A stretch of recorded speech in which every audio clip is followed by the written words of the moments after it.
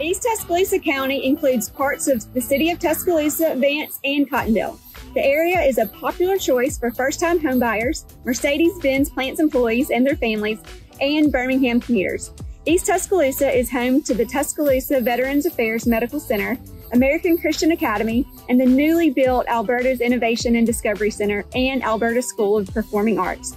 The average price for East Tuscaloosa homes sold in 2021 was $192,952. The average price per square foot for homes in the area was $110, making it possible for buyers to get more house for their money than in other areas of town. Keep watching for a tour of some of East Tuscaloosa's most popular neighborhoods, including Woodland Hills, Woodland Forest, Deering Downs, Druid Hills, and Heatherwood Gardens. Whether you're looking to buy or sell in East Tuscaloosa, our team is here to help.